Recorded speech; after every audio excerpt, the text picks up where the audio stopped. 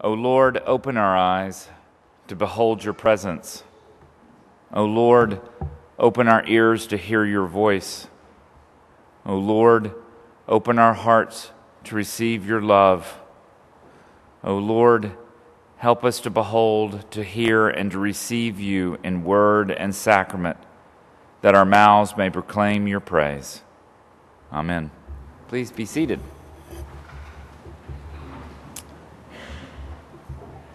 This poor man that Jesus is dealing here with in Luke's gospel this morning is truly deeply afflicted.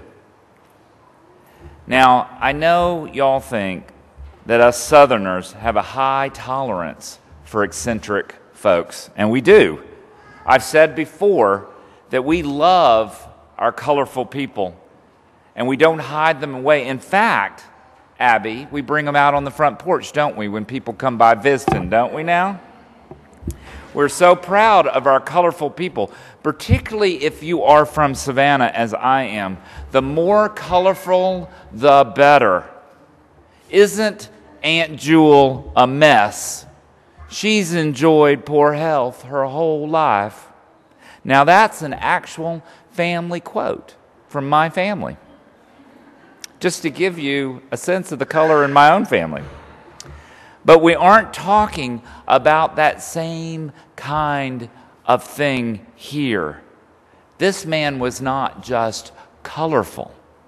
He was possessed in a deep and profound sort of way. This story of Jesus against the power of evil is recorded in 3 Gospels. Matthew tells the story a little less in detail than Luke, but Mark gives us even more.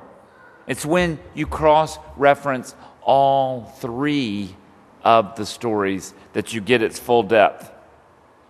It's interesting that the word demon is mentioned only a couple of times in all of the Old Testament, but quite a lot in the Gospels. The Jews believed in the existence of demons, so you'd think that they'd pop up more often in the stories of old. But why? Why did they appear so often in the New Testament? Well, the reason is simply that the coming of Jesus was the equivalent of a visitation of the kingdom of God. It stirred things up. Jesus said just as much in Luke chapter 11, verse 20. But if it is by the finger of God that I cast out the demons, then the kingdom of God has come to you. In the presence of Jesus Christ, you see, we get a glimpse of the future kingdom of God. And we just heard in this gospel that when this man saw Jesus, he fell down before him and shouted at the top of his voice, "What have you to do with me, Jesus, Son of the Most High God? I beg you, do not torment me." It was tormenting, you see, for this demon to see Jesus. And in another story concerning demons, they asked why Jesus had appeared so early on earth, because the end of time has not yet come, they say. They were not supposed to be punished and banished yet. The gospel says they begged him not to order them to go back into the abyss. It was strange to see demons believe in Jesus as the Son of the Most High God, but they don't want to change their behavior. Now let's look at the application part of this scripture lesson. What does it have to do with our lives? And what is this passage trying to tell us? Well, first, folks, we've got to trust Jesus for our problems that are big or small. And this is so hard to do because we think we can figure everything out by ourselves.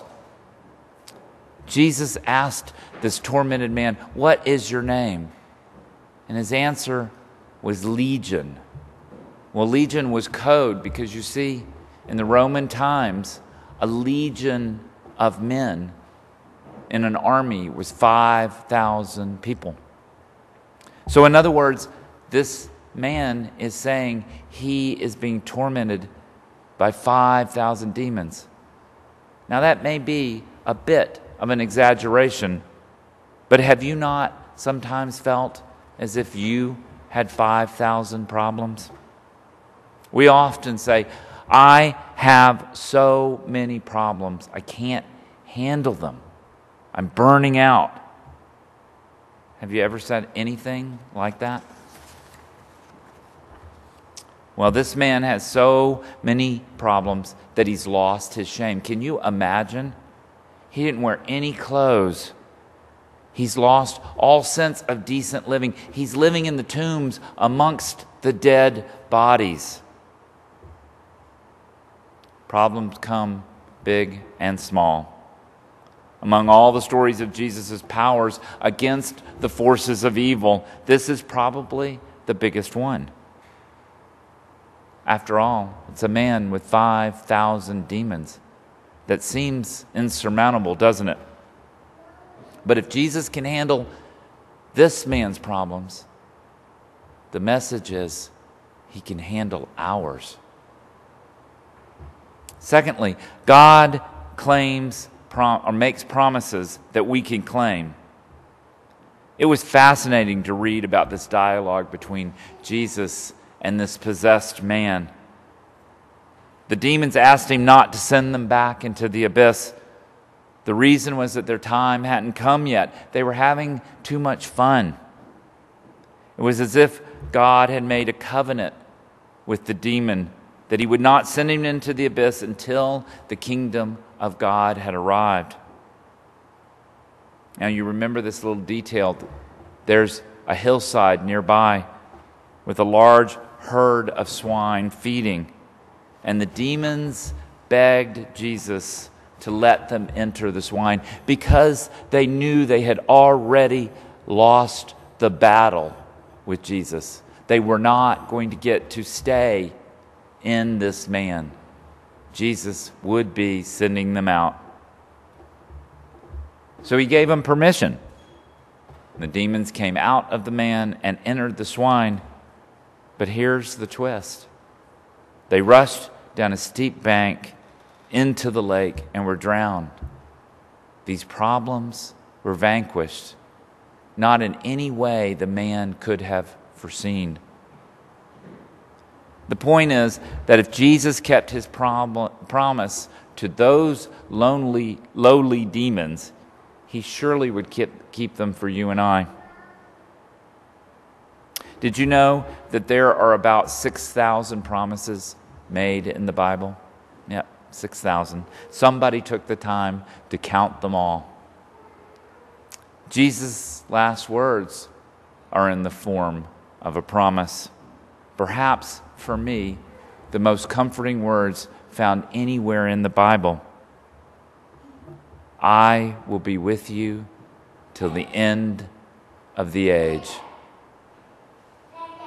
What a great and comforting promise that is. Folks, Jesus is the original promise keeper, and you can claim all of those problems and live in a secure life knowing that Jesus will fulfill them. And I don't want you to be afraid. The people in the Gospel Stories community were worried after seeing and hearing the power of Jesus. It freaked them out. This man, for years, had been such a problem in this community. They could not even keep him shackled. And all of a sudden, someone comes in and cures him. And they were afraid. Those who had seen it told them how Jesus had taken the demons from this possessed man. Then all the people in the surrounding country asked Jesus to leave them. Now that's a surprise, isn't it? You would think that they would have rallied around Jesus and begged him to stay, but instead they were seized with great fear. So he got into a boat and he did what they asked. He left. Don't be afraid like these people were.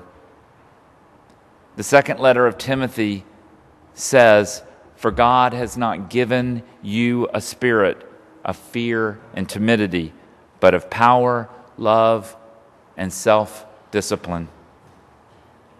Whenever we have that spirit of fear, when we feel it welling up inside of us, we need to examine ourselves and remember what Timothy said in that letter.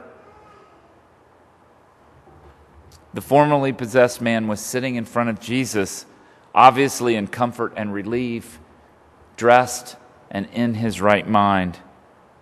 But the rest of the crowd couldn't handle it. They had to ask Jesus to leave. The unclean spirit is the spirit of fear, really, folks. And they were afraid of Christ's presence. The presence of Jesus means to some people a change for their future, and that is so frightening for all of us. To really embrace Jesus and Jesus' message and his call to us calls change into our life. So recognize that power that Jesus has, and don't be afraid of what he's calling you to do. And my final point is one you've heard many times from me. Tell others what God has done for you. You might ask why Jesus sent this man to witness to others what God had done for him. But in most other occasions, Jesus wanted those whom he had healed to keep quiet. Remember these stories when he would say, "Tell no one what has been done for you"? Well, it's a simple fact. It was because these people were not Jews. This was a Gentile town. The presence of the swine herd tells us that, because swine would never have been allowed in a Jewish village, because they were so unclean to the Jews. And Jesus performed miracles, many miracles among the Jews, because he knew it wasn't time for everyone to know who he was in that community. But in this Gentile town, it was not harmful for them to witness for him. Yes, I said the word witness. So he sent them out to tell what Jesus had done for him. But the man, he begged Jesus that he might follow him and be with him. But Jesus said no. He knew that there was a stronger message that this man could do for his community. And he says, "Return to your home and declare how much God has done for you."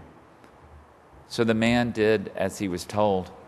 He went home proclaiming to everyone who would listen just what God had done for him. Evangelism is telling people what God has done for you. Evangelism has such negative connotations, doesn't it? I've used the example so many times before of the person standing out on a soapbox on the corner, waving their Bible and shouting out loud. It conjures up such negative imagery.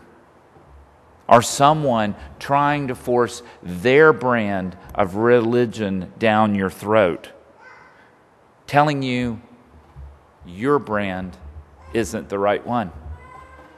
I received a long discourse in a text Thursday morning from someone telling me just that, based on my Facebook post this week about the murders in Orlando, that my brand of Christianity was inauthentic and not right.